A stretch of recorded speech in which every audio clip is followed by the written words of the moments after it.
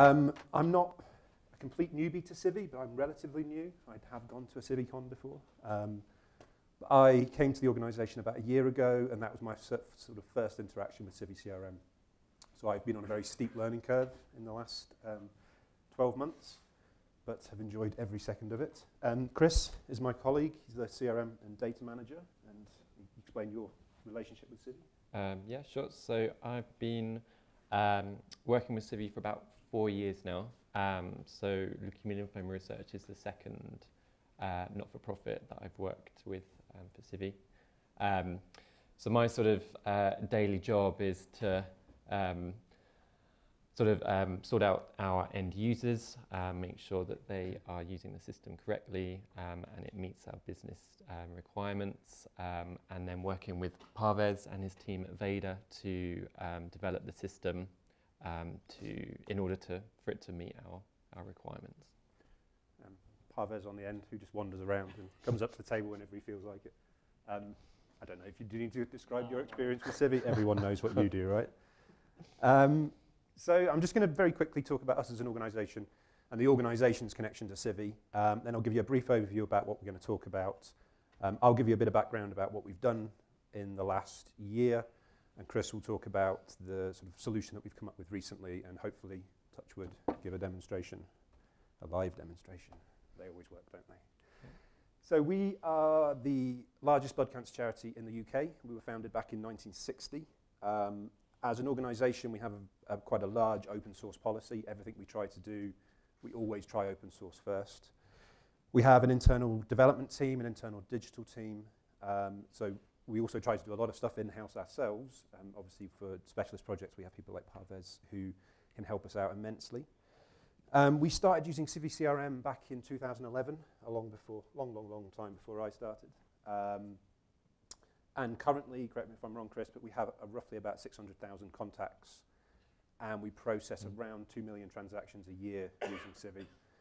And there's a number there I can't read. Yeah, and that 2 million contributions mostly contributes for our 20 million income, which we have annually as a charity. We're probably the largest, so I should have done that, and CiviCRM. We're probably the largest one of the largest installs in the UK, which is great for us because it allows us to have conversations with people like Parvez about what's going on and where we can take things. But what we're trying to do is encourage other larger organisations to get on board with us, so we can actually the whole peer support thing that Stormy mentioned earlier would be very helpful for us in the UK to get a better understanding about what's going on.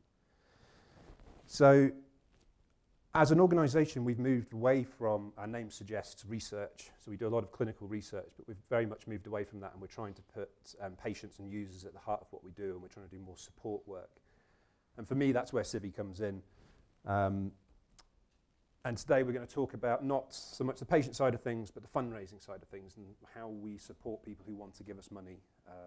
And in the UK, it's slightly different, how people raise money for charity, so I'll talk through very quickly a little bit about that. So, this is what we're going to talk about. I'll warn you now, we love acronyms. Everything has an acronym. This stands for Digital Fundraising Platform, or PAGES, depending on who you speak to. It is the mechanism for people who want to support other people so they can give money to those people that eventually comes to us. It's a convoluted way of us getting money. Don't worry, I will explain it better later. So what I'll talk about first is the why we did this. Why do we need this sort of platform? Then I'll briefly discuss what it is. I'll talk about the good stuff that happened. I'll talk about the bad stuff that happened. It's not that ugly, but I'll talk about the reasons that we've identified for a need to change. And then finally, Chris will talk about the solution that we've come up utilising PCPs, personal campaign pages. Feel free to shout questions out as I'm going through this, by the way. Please do interrupt.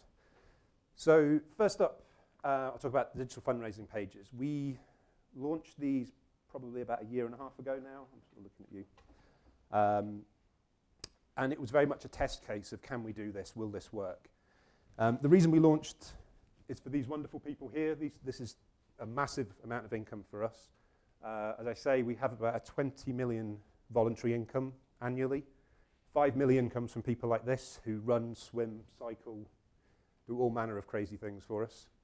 Another 5 million comes from regional fundraisers, so events like this that we put on, but on a much smaller scale.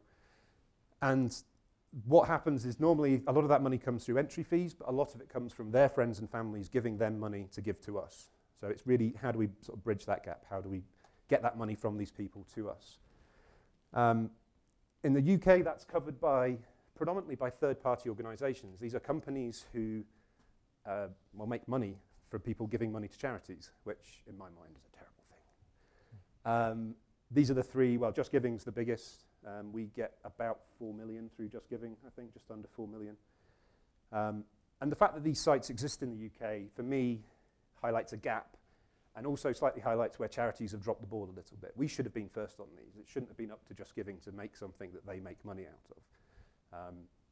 So I hold my hand up as a not-for-profit employee for not doing this earlier. I'd just ask, actually, has anyone ever heard of any of these organisations before? Yeah. Yeah. Okay. So these organisations exist. So actually, why on earth would we build our own? What's the point? What are we going to add to it, and what can we get out of it? The main thing for us, it's kind of financial, really. Someone like Just Giving will take, well, at the top level, a 5% commission from any donation that goes to a charity. They will also have a sort of standing charge that they charge the charity for using them as an organisation, and they will charge you per £1,000 donation a sort of transaction fee. So actually, if you're talking about that 4 million, 5% doesn't seem a lot, but if you add all those up, it comes to about £500,000 a year, which is £500,000 we could be helping people who have blood cancer, which for me is a sort of key thing. The other element, I think Chris will just touch on, is the sort of data element of it. Yeah, so obviously if we have sort of hundreds or thousands of fundraising pages being managed by these third-party organisations, that's a huge amount of donor data that's flowing into those organisations. However, we actually get to see very, very little of that, and that's because of the UK data protection laws. The majority of donors, when they're making sponsorship to their friend or families, to these fundraising pages, they opt not to have their contact details shared with us. And that's really, really frustrating from a data manager acquisition point of view, because it means that these people are sort of semi-interacting with us as an organisation, but we're not getting anything out of it. And particularly with Virgin Money Giving, it's really distressing because you actually see all of that information in the huge transaction files that they send us. So all of the donor details, their names, their addresses, phone numbers, emails, and it is illegal for us to put them onto our database and do anything with them. So it's really quite annoying and frustrating, shall we say, that these giving vehicles are so huge in the UK, but actually they can actually hold back acquisition work. And the admin element of it as well, the fact that somebody, when we are allowed to touch that data, somebody has to transfer that in, and it's a process that shouldn't be there. It's a process that we should house on our own site. So there's a time aspect to it, there's a monetary aspect to it, there's a lot of reasons why we should be taking responsibility for people that want to support us as a charity. I guess there's also the thing about keeping people within our website environment as well. So when people are being sent off to use these giving vehicles, we have very little control over the branding and styling of those pages. Yes, they're well-respected organisations, so you don't get any drop-offs in donations from that respect, but it's very difficult for us to, as an organisation, to get our messaging across using those platforms. And they also, I mean, this sounds like we're just sitting here bashing third-party donation systems, but they also slightly dilute the sort of charity water as well. Not charity water as in the charity water, but they don't show the individual charities. They sort of mush them all together, and it's very difficult to sort of climb above.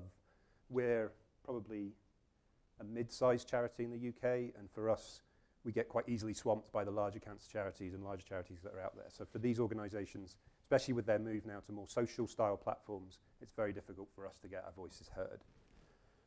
So, what did we actually do? I'll get off the picture of myself first. So we looked at a solution that, well, basically is this. This is a picture of me. I'm not a very good blogger, as you can see. There are no blogs there. And someone's very cheap who gave me £2, but I think that was a test donation. So this is kind of this was our first run at it. This was our sort of beta, test the water, will this work plan. So you have options for people to donate to me. They can leave me a nice message. I can put a little bio up there to explain why I'm doing it. There's a totalizer that keeps track of all my donations. I can, if I wasn't so lazy, blog. And somewhere down here, you can also upload a video to try and encourage people and engage people and how they do it.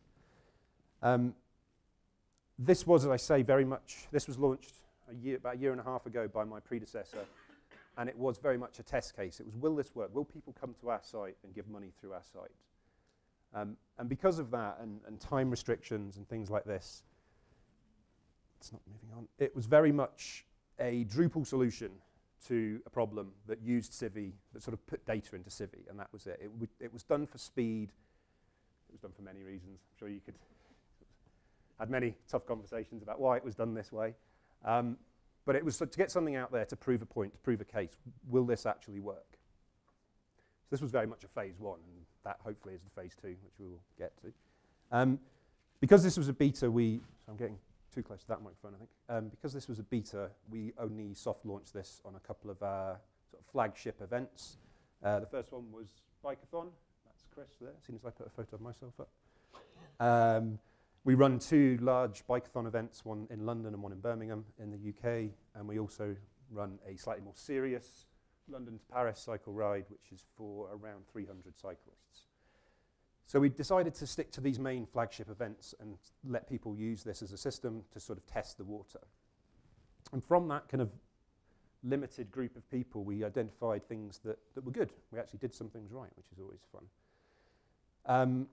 From feedback that our insight team gathered, we found that about 60% of people that did those events used our pages, which is over half, which in my book is a win.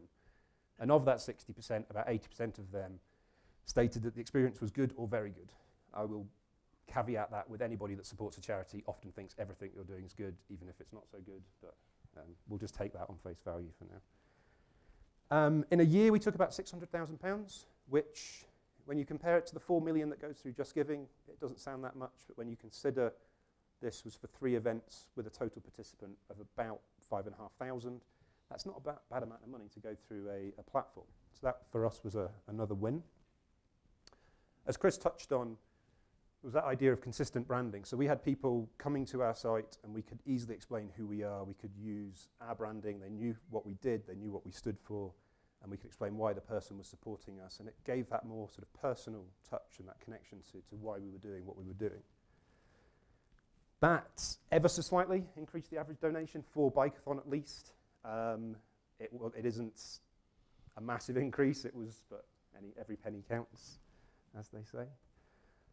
But the most important thing, one of the big important things, was actually we saw sign-ups to our newsletter substantially go up for people that came through the DFP side of things as opposed to those that came through Just Giving. So 10 to 15% of people who donated through Just Giving signed up for a newsletter, but 35 to 40% signed up when they came through our site, which is a massive amount of data for us and gives us a whole new audience that we can tap into. And anecdotally, people gave us nice bits of feedback. People liked the idea that Just Giving wasn't stealing 5% or more of the donation they were trying to give to us to help beat blood cancer. So this was nice feedback, and this was sort of a positive side of what happened. Sadly, in my team, we saw the other side of it and spent a lot of time running around and, I'd say, shouting at people like Parvez to try and make him help us, of what sort of stuff didn't work and where this fell down slightly. This was very much a bespoke solution. This was us trying to prove a case, as I keep saying. So there were issues with the way it sort of API'd the data. I'll sort of discuss, but the big one for me was around scaling. We launched this as a test, and we expected maybe tens to 100 donations a day.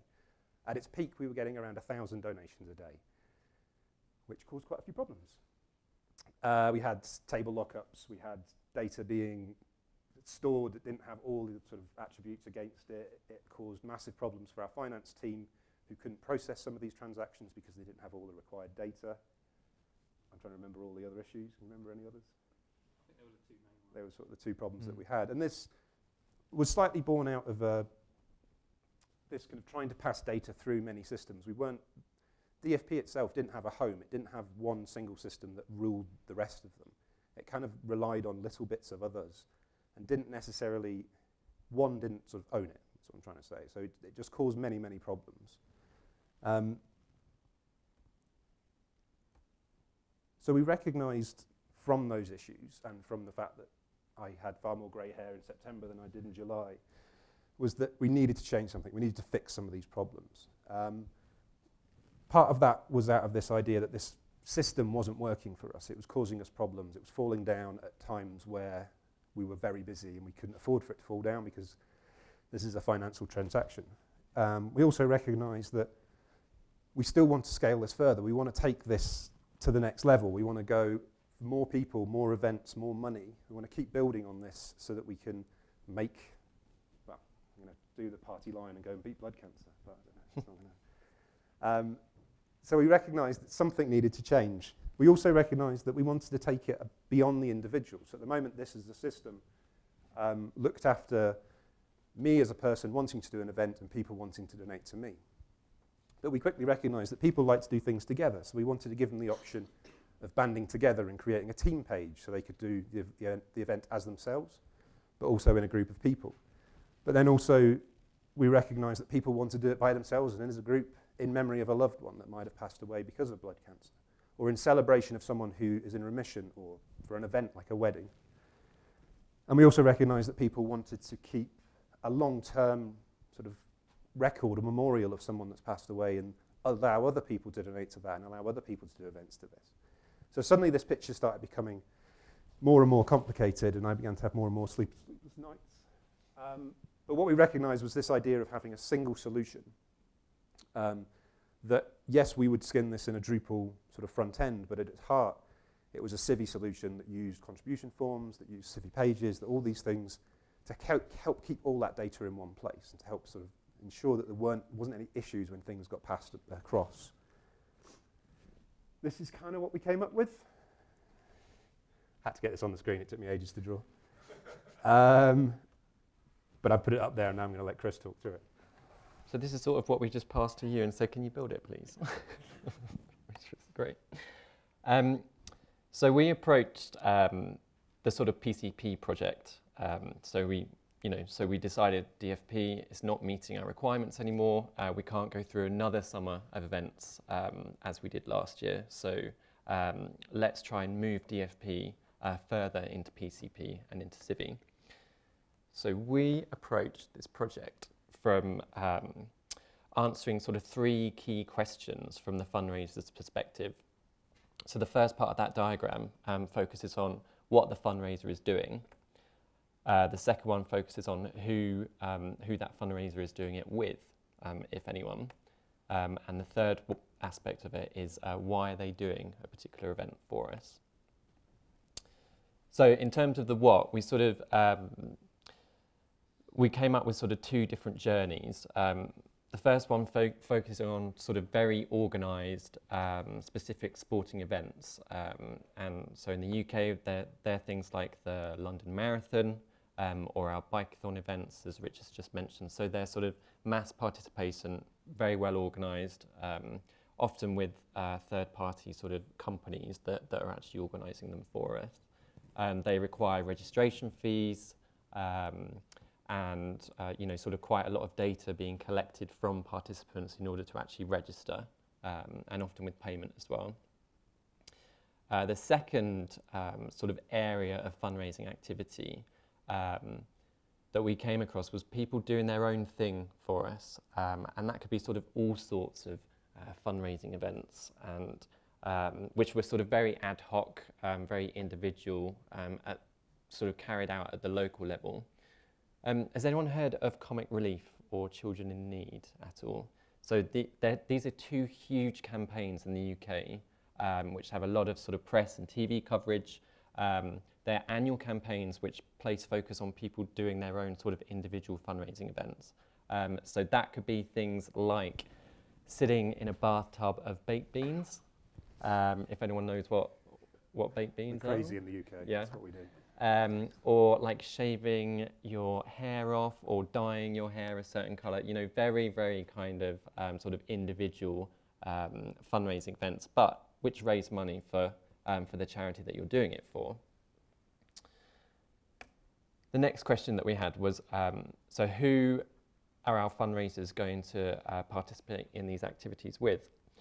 Well, a lot of people do it on their own, so they will just sort of rock up and register for a 10K run or a half marathon or a full marathon, and they're just happy just sort of, you know, doing it on their own, raising money for us at the charity, which is fine. Or increasingly, they want to do it as part of a team. So they want to do it with a group of work colleagues, or they want to do it with their siblings. And we found that particularly with our cycling events and the London to Paris bike ride as well.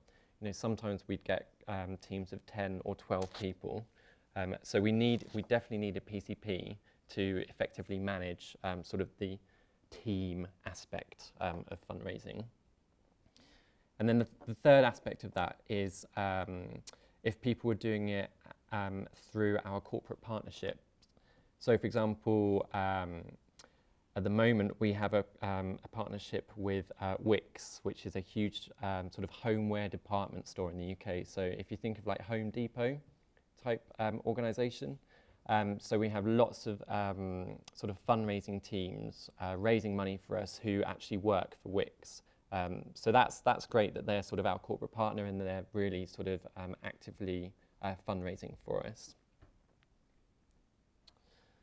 So the third question is sort of drilling down and analysing why people are fundraising for us. And we came up with these sort of three main journeys.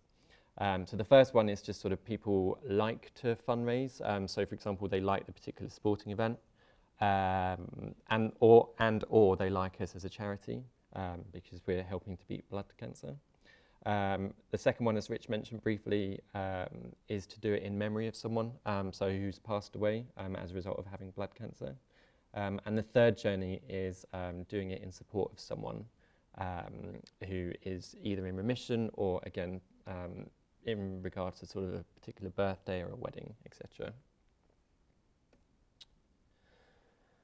So we kind of sort of, you know, that was the motivation for starting the PCP project. And the next major stage of that was to try and work out how are we going to build this while sort of learning from the mistakes that we had made with the DFP project, the digital fundraising platform. So it became paramount that we had to use Civi and we needed to use it in a more integrated way than when we were using DFP. And obviously myself as being the CRM manager and continually pushing for Civi to be the single source of truth within our organisation, you know, I said, well, you know, we either use Civi or we don't do this project at all. The benefits of using PCPs within Civi are we keep all the data in one place. And the fact that we're doing this project again means that we can use the hard and soft credit functionality on contributions correctly, because that's one thing that we hadn't quite been doing right before. We could get accurate reporting of our participants, so actually drilling down to the participant level, seeing who's raising the most money, comparing that to demographic data that we can get on their sort of household, so that we can sort of work out in the future and for future events who to more effectively target to sign up for those events. We wanted PCPs to exclusively use Civi contribution pages, which completely removes the need for APIs with regards to contributions, which is again where we sort of fell over with the DFP project. And we wanted to make use of additional Civi functionality. So for example, the use of scheduled mailings off the back of activities being the triggers. So for example, in PCP phase 2, which we're moving on to, once a fundraiser reaches a certain level, for example, they raise £1,500, they would get sort of an email trigger congratulating them, maybe encouraging them to increase their fundraising target even more. And I see us in the future using A/B testing of our PCP fundraisers when we move to 4.6. And so the benefit of having all of our data within PCPs within Civi is that we can do complex back-end queries in SQL and export that information into Pentaho to visualize it in sort of very sort of graphical ways for end user teams who may not be as sort of technically savvy as the CRM/digital team. So, for example, the sports team, of which sort of PCPs are that they are one of the main clients of this product within our organisation. We're quite lucky as an organisation that we've had, because Civi's been around for so long, we have quite a lot of buy-in across the organisation, and where there'll be a few grumbles every now and again, a lot of people do use it. So we do have people requesting data, and they understand to some level what they can get out of it as for the individual departments, which is quite useful as well. So how do we do the what? So we will we manage our sporting events through the events module. So at the start of each year, we will create all the events that we know that we're going to hold over the summer. So all the major sporting events, etc., and a few sort of gala dinners as well and stuff. So they will have their event IDs and the associated campaign IDs. And then in regards to the sort of doing a fundraiser doing their own thing, we've decided, correct me if I'm wrong, we've decided not to do them through PCPs, but we're managing them through contribution pages. Is that right?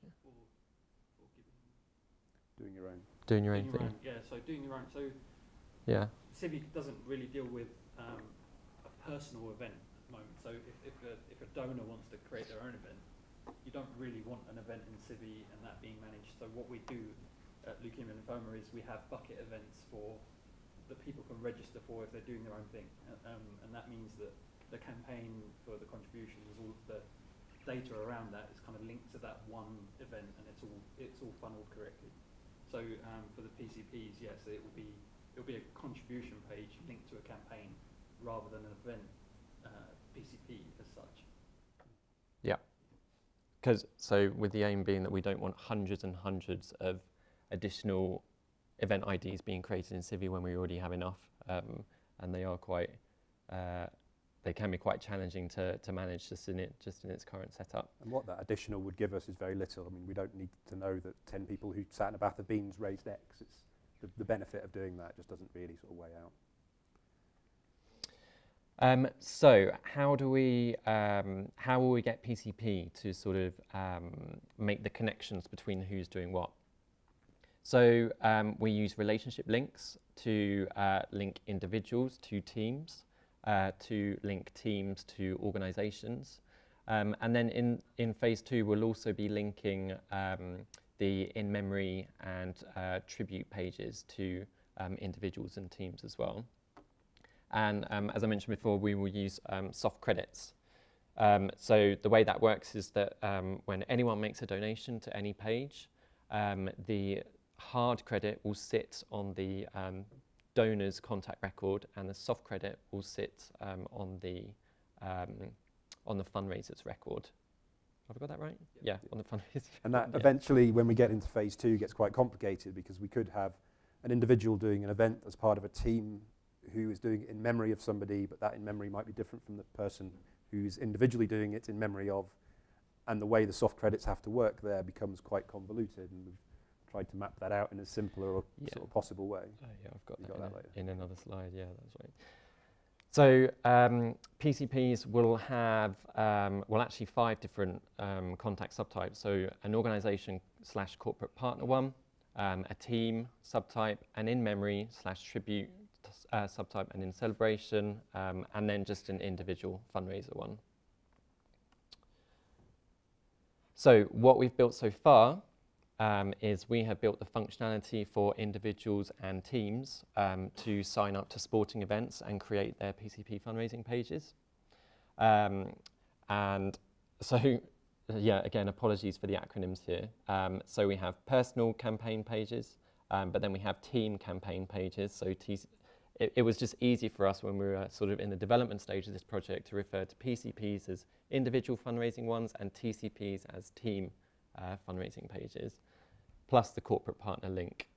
I hope that slide doesn't put too many people off. The rules that we use for phase 1 is that every single individual and every team will have a personal campaign page, and any donation that's made to a PCP, the hard credit will sit on the sponsor's record, and a donation will have between 1 and 4 soft credits. So for example, if in its most simplistic form, you have a sponsor and an individual fundraiser. So as I said, the hard credit will go onto the sponsor's record and the soft credit will go onto the fundraiser's record. However, if that fundraiser is part of a team, then there will be a second soft credit to the team, which sits one level above that fundraiser.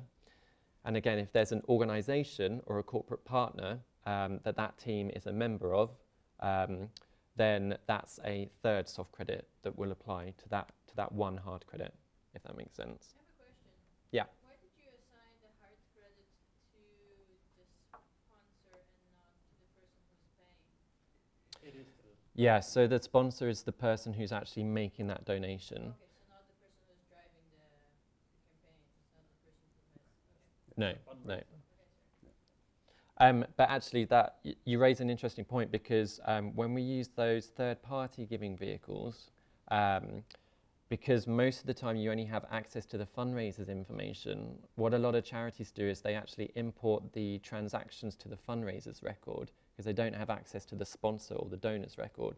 But that actually really messes up your reporting, because it starts to make your fundraisers look like major donors, when actually they're technically not. Yes, they solicited the donation, but they actually haven't, they're not the owner of the donation, if that makes sense. Yeah, so this is why we've developed this system with that sort of hard and fast rule that we use hard credits and soft credits. So this is where I'm going to get really nervous, because I'm going to try and show you some of what we've done so far. So please bear with me while I try and get this up and running. So what we're going to do is we are going to register for an event in PCP. And I think this is our... Desktop's extended, remember, so you have to drag that across. the what, sorry? Desktop's extended, so you'll need to drag it across. Oh, Turn around. how do I do that? If it's set up like my computer, yes. Am I in? You might have to sort of sit jauntily. Oh, right, okay, so I'm going to do... Hang on, bear with That's us. gonna be What a I'll do nightmare. is I'll change how things set up. Bear with us, sorry. Oh, I can't do this. Can I ask a question? Yes, Yeah, do that, sure. please. You said contact subtypes, and is it right that you said you have a team subtype? Yep. So you actually enter the team as a contact in CiviCRM, like team Joe, Mary, and Cindy. Yeah. So there's a lot of reasons for that, because it sounds a bit counterintuitive at first, but actually during the process, you'll see this during the demo, that people need to be able to pick their team, they need to be able to see the history of that team. The team exists as an entity, so that team might have done the same event for the last 5 years, and you as an organisation want to be able to communicate with that team. Some of the people from that team might not be still active, they may not be alive anymore. So it makes the most sense to create it as a contact in its own right, so then you can start to do things like soft credit to it. You can start to tie PCPs that belong to the team back to that contact as well, and treat it as its own entity. So it seemed the most logical way to do it. Can I ask a follow-up to that? Sure. So the teams are organizations sometimes? Yes. And with regard to the PCPs, are the PCPs still tied to the individual? They just trace back to them? Right. So you're not actually because right now you can only do a PCP for an individual. So during the process, actually, if you tie it back to a team, if you create a team at the same time, there are 2 PCPs, right? Mm-hmm. Yeah. So there's the individual PCP and the team PCP, and there's a relationship between you and that team for that event. Okay. So you have made some customizations and modifications so that PCP can be created on behalf of an organization, basically. Right. Yep. Is that going back and forth? Yes. So I'll talk right at the end about where the code is and how you can get access to it. One of the big motivations is that a lot of people do things as a team, and Just Giving is an example of they don't let you donate to a team. They certainly didn't recently, and we were very keen that a lot of people just don't want individual donations. They want to be donated to as en masse. So we were sort of keen to encourage people to do that as a group. Okay. So what I have just done is I've signed up to an event. If I can find the link correctly. I will say that this is due to go into final testing next week. Yeah. So if you see anything, just note it down and tell me later, and we'll put it on the bug list. So this is all going to have sort of a Drupal skin put over it. So this is sort of it in its raw form. So what I did there was I signed up as a new user. So for example, a user's on the website and they go to the sporting event page and they see one of our cycling events and they click register. What they do is they'd come through to this screen. So do they already have a place in the event? Because we have a situation where, because we work with some third-party event organisers, people can actually register on their websites. So we had to build in this functionality. So for the sake of this, I'm going to say, yes, I do have a place already in London Bikeathon. And I'm going to create my team. And I'm going to call my team CiviCON 2015. I'm going to hit continue.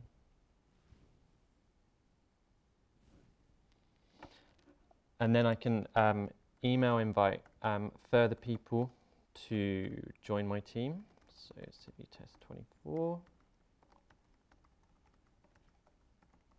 You can see I've played around with a lot of test accounts in 24. in this over the last 6 weeks or so.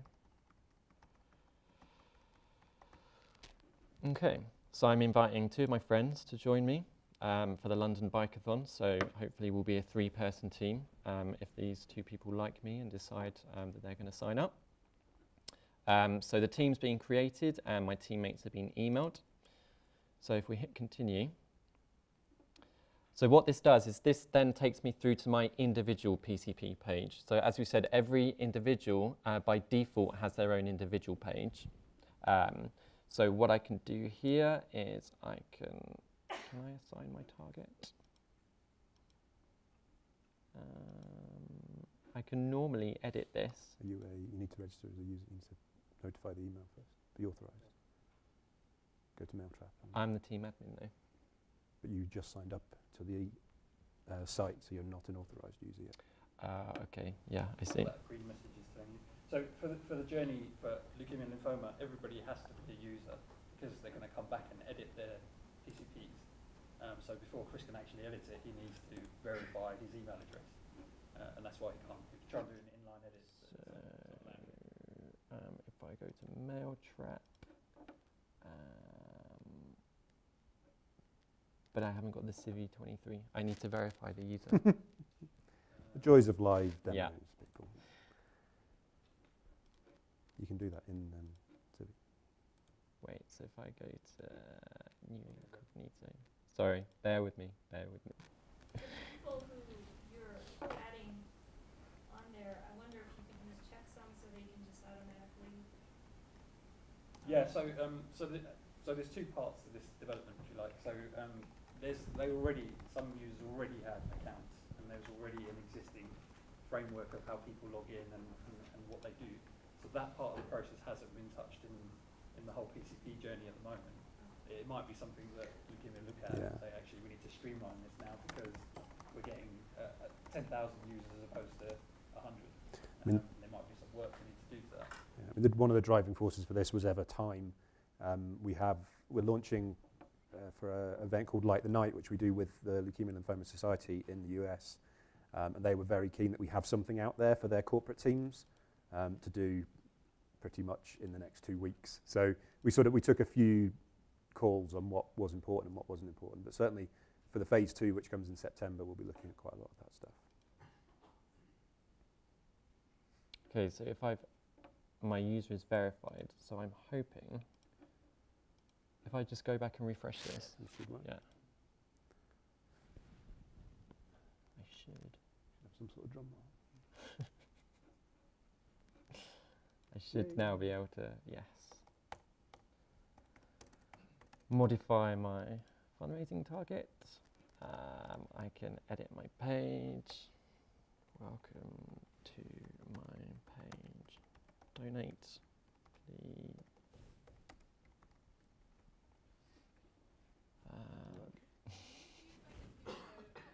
Comfortable with, like, do they understand that they can edit those pages?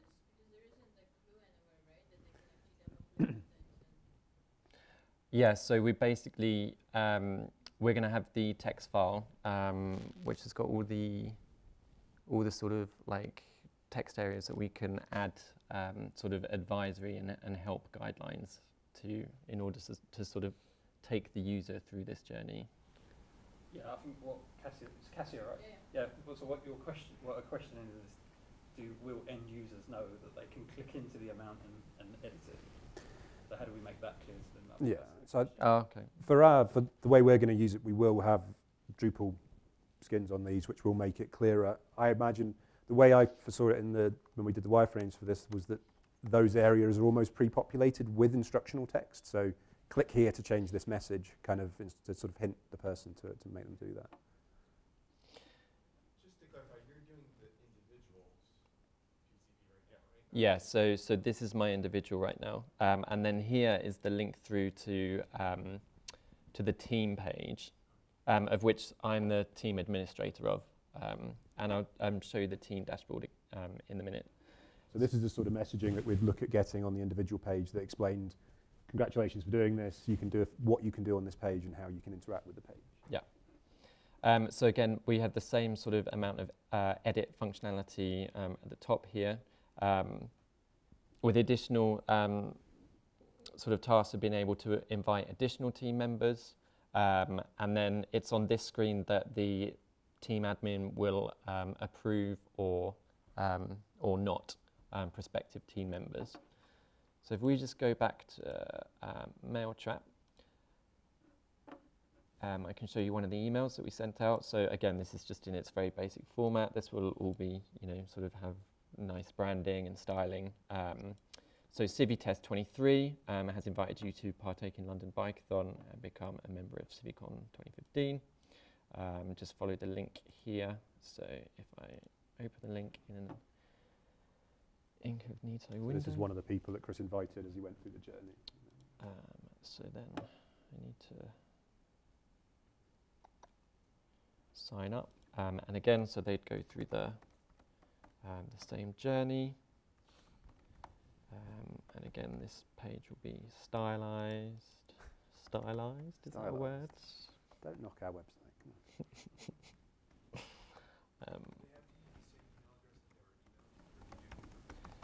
Yeah.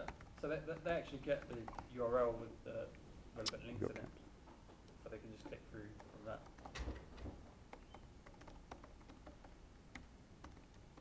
And once they're in, they can change it. So CiviTest. Date of birth.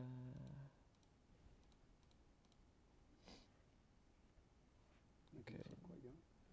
Yep,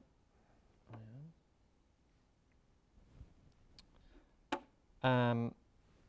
Okay, so then there's another email verification. I need to go and just grab the link again.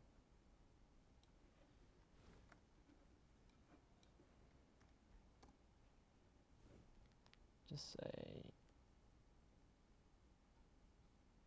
I'm doing the bikeathon. Again, I'm going to say, yes, I've got a place, so we don't need to go through the registration again. I'm joining an existing team because I've been invited. And we're gonna search for the team. I'm really hoping that this is gonna come up.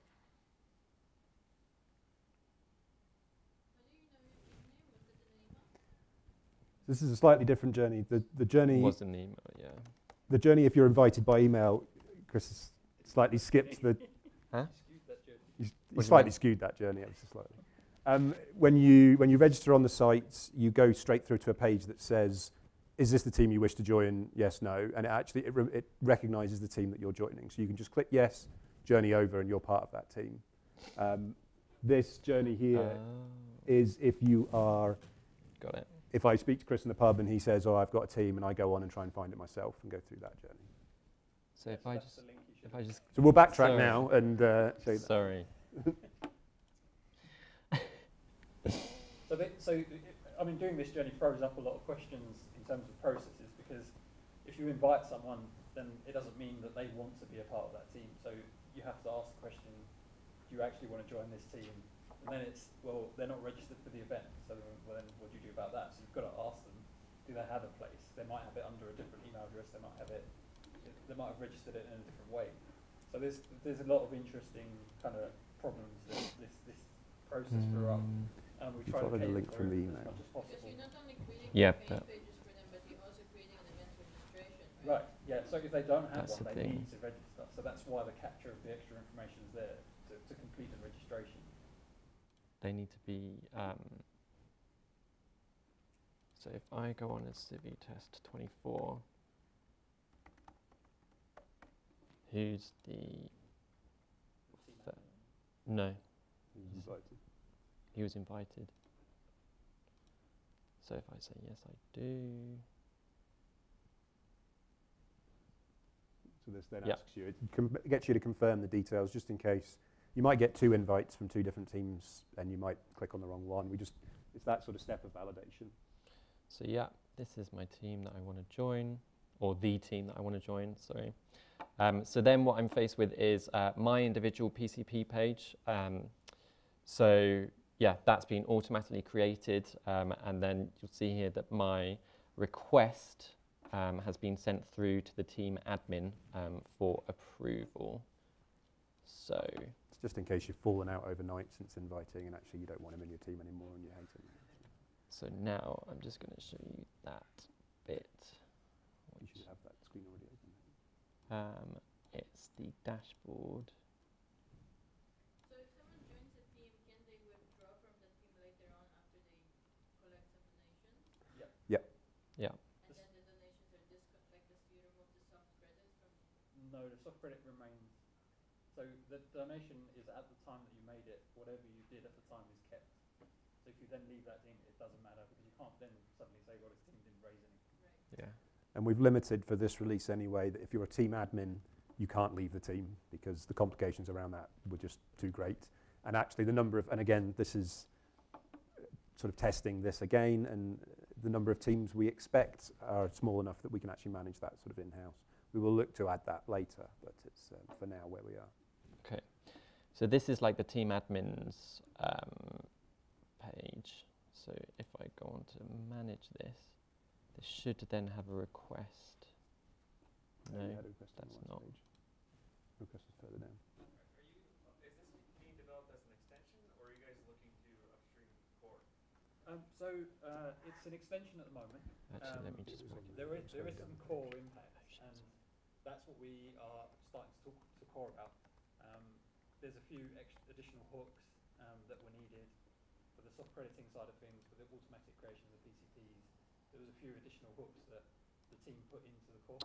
So at the moment, the extension kind of just overrides those core files. But we're trying to get to a point where those hooks are in core, and then the extension can just shut that. plug in this functionality on top. And what version of Civi is this on right now? This is all on 4.5. If you just put the dashboard Yeah. back up. Are you expecting, it sounded like you were expecting to do a 4.6 release. It's not Yeah, I mean, this is something we've been talking with Deepak about. Deepak's the one who did the code, and we're just trying to So work we need to out log at out. what point Log we in do that. as So LLR's have upgrade cycle is normally annual at the earliest, biannual normally, but they want to go to 4.6, so that will probably be Christmas this year if we do go. So we will definitely have to be up to 4.6 by then. Yeah, I'm not sure that you'll be able to get the hooks into 4.6. No, we won't be able to get the we won't be able to get the core working. That will be 4.7. No, But that extension will have to be ported for 4.6 by the end of the year anyway. Who are you logging as? CiviTest 23. We seem to be having some form of security issue with our site, with our test site anyway. Actually, no, this is your test site. I'm blaming you. Yeah. I'm trying to log back in as the team admin, and it's not letting me. Okay. So if I, Is that the dashboard? yeah.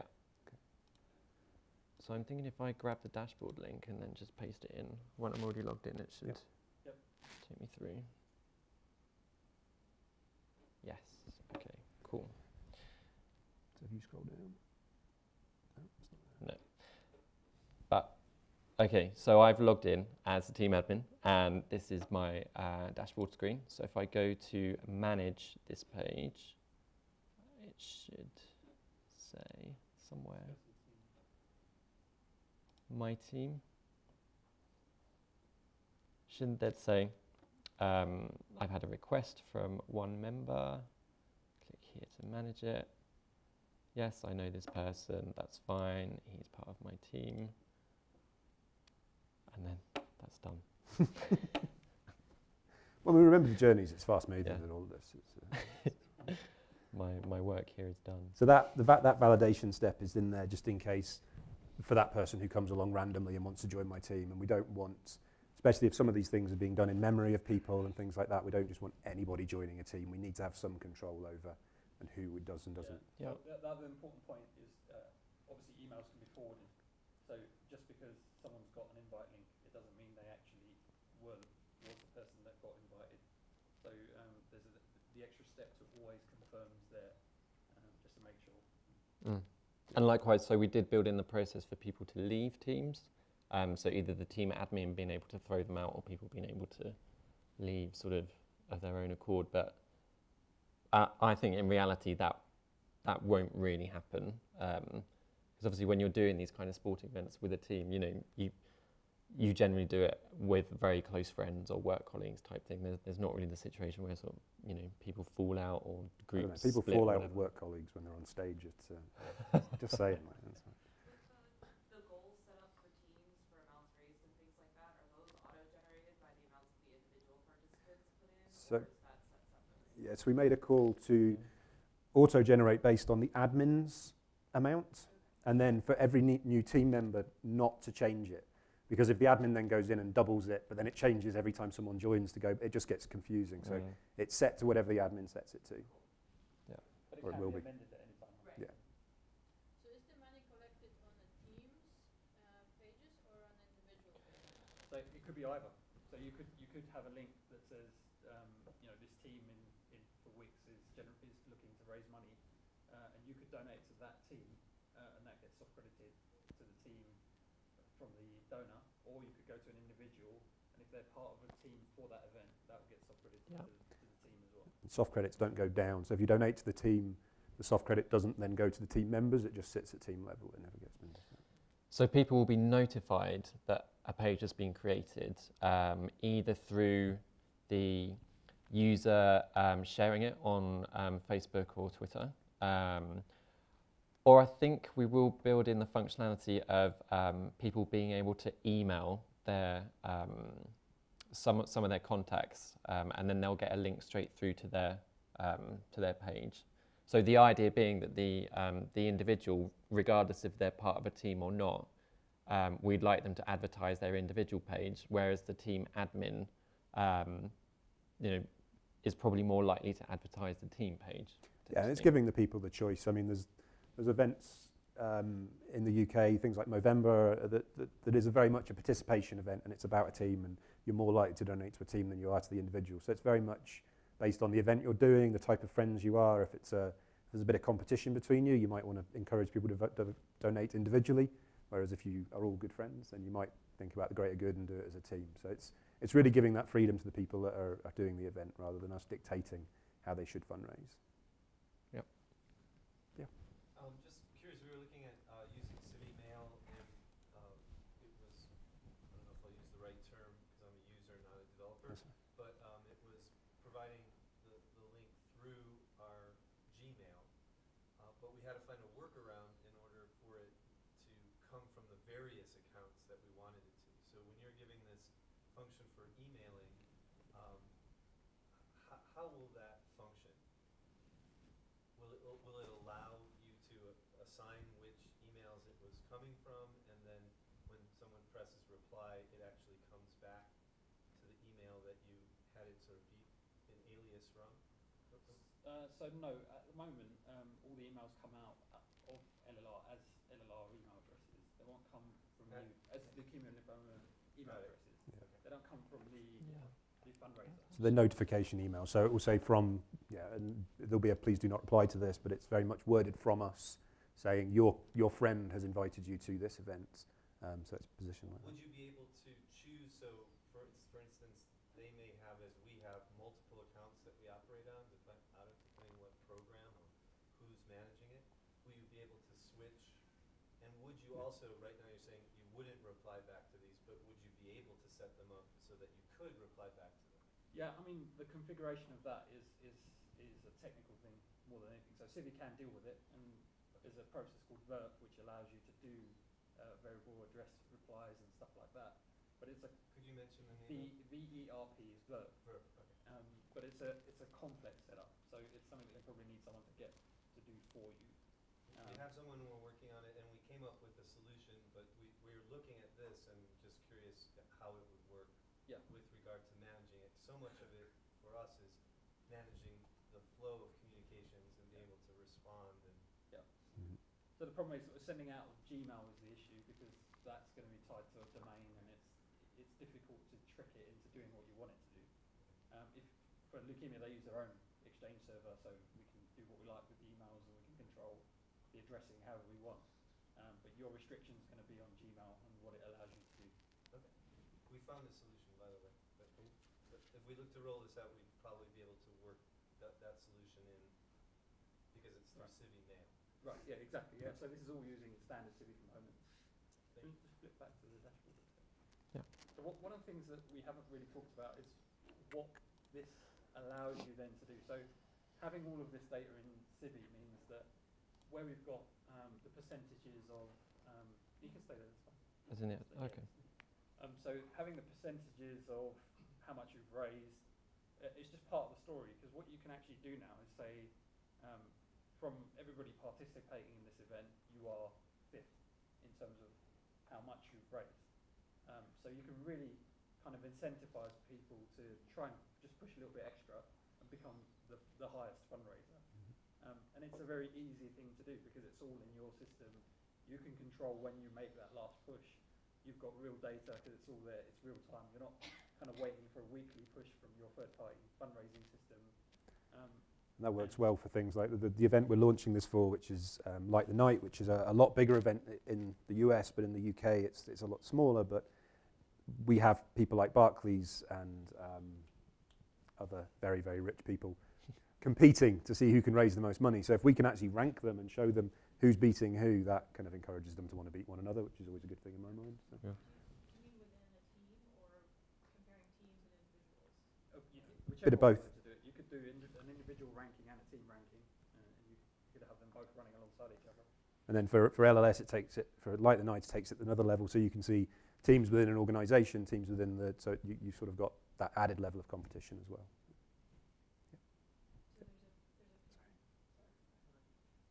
Event complexity, like 10K, 50K, 100K bikeathon, and sometimes events sell out very quickly and they hit a cap. Mm-hmm. Is that things you've dealt with? Yeah, so the event registration is all through Civi as well, and it's sort of, we're using our existing setup as is, which Add-on T-shirts, add-on deals, things like that. yeah, we have some of them are pretty complex. The one we showed, our London to Paris, that's a 4 or 5 day event where you have to have there's legal disclaimers that people have to sign, and we send them out various T-shirts and things like this. So it does get particularly complex. Which actually, yeah, so that kind of takes us on to another issue that, yeah, I feel that the level of information that we have in Civi regarding some of those events is so deeply hidden within custom fields that is actually a bit of a nightmare to pull that out. So as a separate project that we're starting is we're taking the more complex events and we're pushing the forms into Civi web forms so that we can capture that information, but without that sort of feeding back into Civi. Because, for example, we don't need to know about T-shirt sizes, dietary requirements, or hotel accommodation. I certainly don't need to know that. My colleagues in sports team do, and they need to access that quickly. But I want Civi to be sort of focused on the analytical reporting of those events, of which those data sets just don't come into it, basically. Sorry, do you want me to show a Yeah, so you just kind show of registration. So all of yeah. Leukemia's, I mean, Leukemia have been using CiviCRM for over 3 years now. So all of the event registrations go through CiviCRM registration pages. And some of the complex events like London to Paris, which had a kind of deposit and then a final payment, this has all been going for sort of 3 years. So where we needed to bespoke Civi, we kind of did it at the time. So building PCP on top is actually an easier thing to do because all of those behind the scenes bits of work have already been done. So if you look at you can either pay the deposit or you can pay the full amount. And if you just pay the deposit, you'll get an email closer to the time to say, okay, you need to now fulfill your balance. You've got all the options. You scroll down a bit. You've got the supplemental room that if you wanted a room, you could book it at the same time. Dietary requirements, next of kin. There's a whole bunch of extra information that is required for these larger events. Are those all set up in profile? Yes, they are. In many different profiles. Yeah. So there are different routes. I mean, this is for London to Paris, obviously, is a single route, but the London Bike-a-thon has like 3 or 4 different routes. So you might say, I'm taking the smaller 5-kilometre route, or I'm going for the big 60-kilometre route. So you can kind of pick that all interactively through the registration pages as well. Like team members, then would they all have to pick the same route, or they can pick multiple routes? No, they're all individual registrations, so they can pick whatever they want. They all different T-shirt sizes, whatever they need. It's individual to them. Yeah. So. Yeah, the idea being that so if someone is invited via email, they'll get pushed down the route to register, unless they specify that they already have their own place within that event. But that's only applicable to certain events, and that is where we will need to sort of cross-check against our third-party event partners to actually make sure that that person has actually registered and paid the correct fees. But that's just an intricacy of sort of the event companies that we use for some of these events. So our aim is to go live with the individual PCP and the team PCP in early May, where we will roll it out to our London and Birmingham bike-a-thons. So hopefully in a couple of months we may be in a situation where we have a few thousand personal campaign pages sort of operating and people registering for them. Yeah, sorry, did you have a question? So how long did it take you to get to that point to go live? So this, so we will do our sort of final round of intensive testing next week. This has been When did this project start, Parvez? yeah, when did this project When did the start? build start? Maybe about 3 months ago. No, 3 months. 5 weeks ago. Well, yeah. So this is something we've been discussing for quite a while because of the issues that raised last year, and it's been sort of bubbling on. And as ever, when the issues arose, we had a lot of traffic coming through the site. So we were like, well, we can't do it now.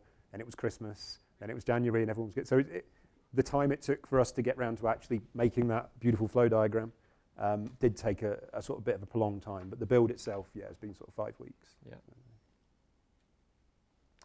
And we're in the process now of just doing the front end in Drupal, which the guys are working on. I think we're getting designs signed off today, hopefully. So we should be sort of moving that forward in the next week, fingers crossed. Yeah. When do you expect a stable Perform 5 would be released on extensions directory? Good question. So my plan wasn't to release it on the extensions directory, but I know that we've been talking on the partner forums about releasing extensions that aren't really what you want kind of end users to just download and try. So in that scenario, yeah, we could push it out.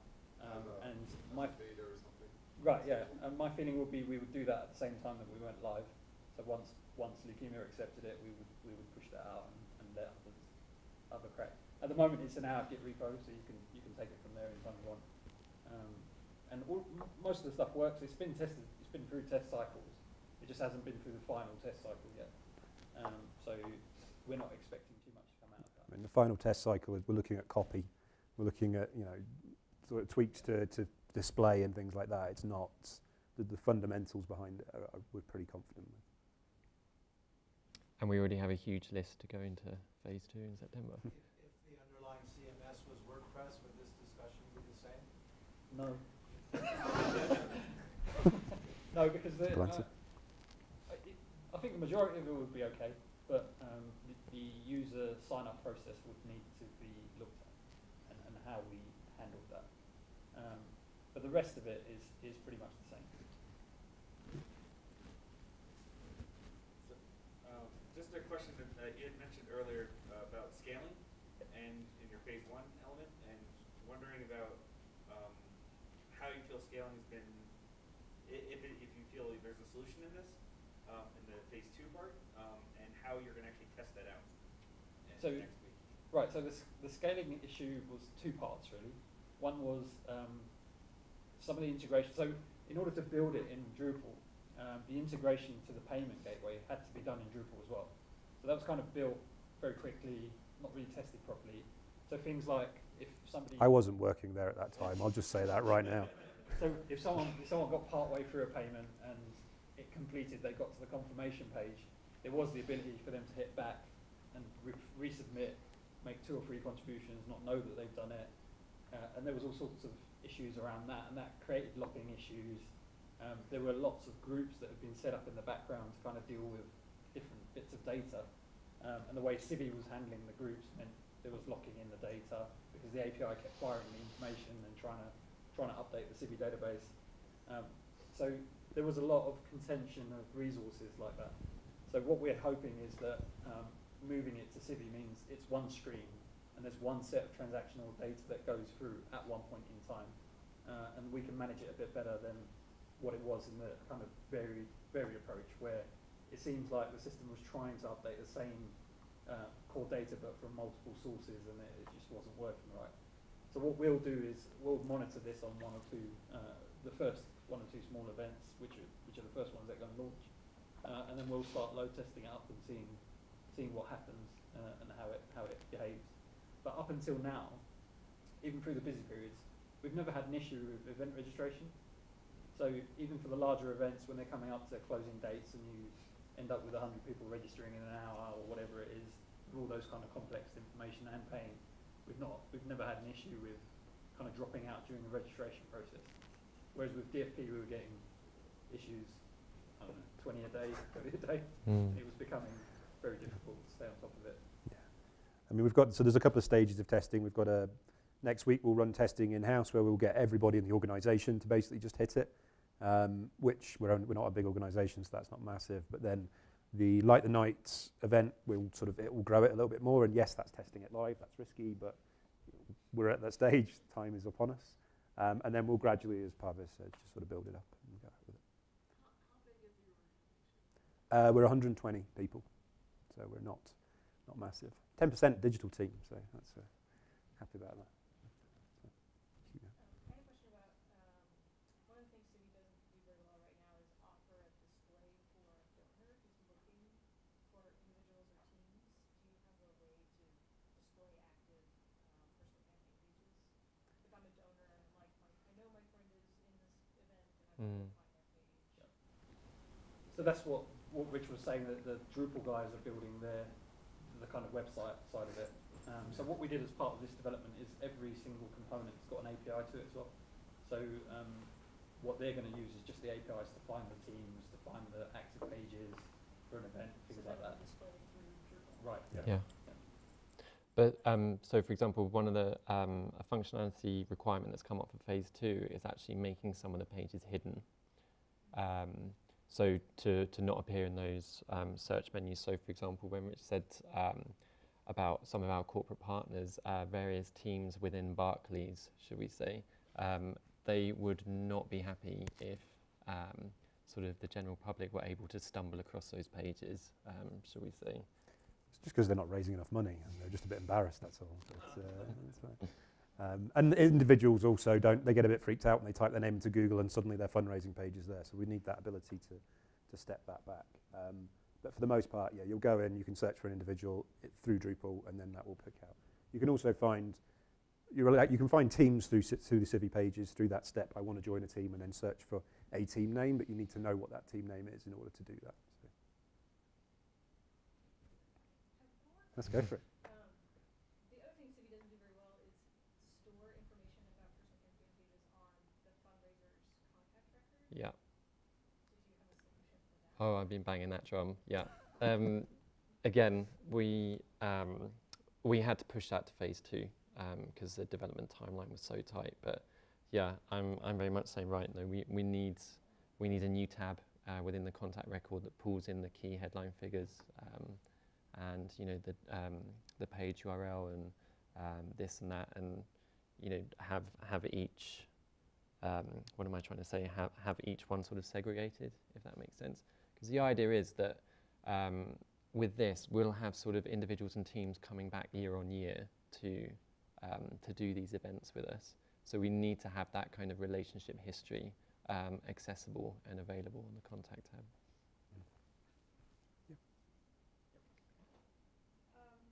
Two questions. One is regarding mobile. Will any of these pages somehow integrate with mobile or SMS or anything else like that? That's a good question. So You knew that question. Why not? Yeah. So Civi Mails obviously can work with SMS.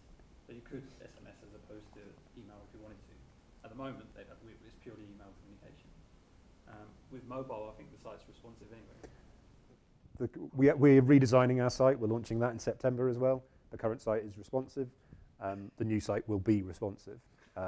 So it should all work through, but that's again through the Drupal front end rather than the Civi page. The second question was regarding community. Is there a way to use CiviCRM because you're almost tapping into these little communities, especially teams, Mm. and then you have folks that are working on the same fundraising campaign, like a 5 grand. Mhm. And is there a way for people to connect with each other or communicate with each other, or just how do you use this for reinforcing community? I mean, I think that's a very, very good point idea, and it's something I think what we've done and what I've certainly done in the 12 months I've been at LLR is trying to get the baseline done, to get this being able to take payments without the whole thing falling down.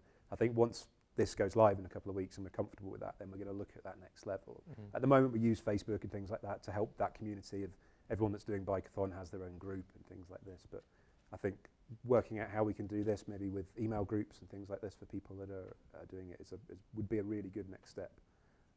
We just have too much work on at the moment. That's it. And I think actually this may be a phase 3. Yeah, just to let you know. You're not busy, are you?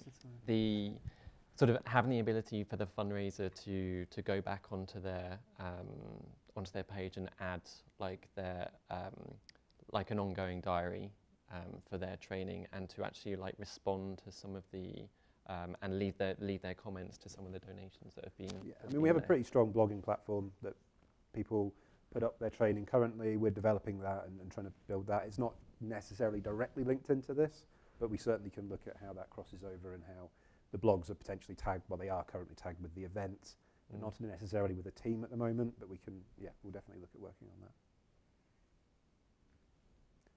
Cool. How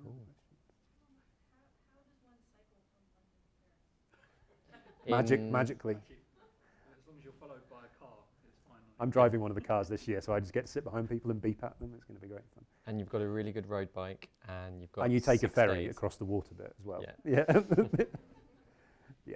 Yeah. It's quite a big event in the UK at the moment. I can't remember how many charities do it now. It must be hundreds of charities.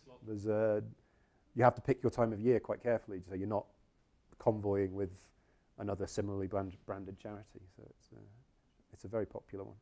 But in terms of actually the terrain, it's quite flat, isn't it? It's not really. It's northern France. There's not. And the roads are good, so it's not like a. We're not saying it's easy. No. By any stretch of the imagination. But yeah, it's a popular event. It really is. It's a big one. Cool. Well, Thanks. Thank you very much for sitting and listening to us. Enjoy the next 2 days. Please come and talk to us if you've got any questions. Just grab us. It's not a problem.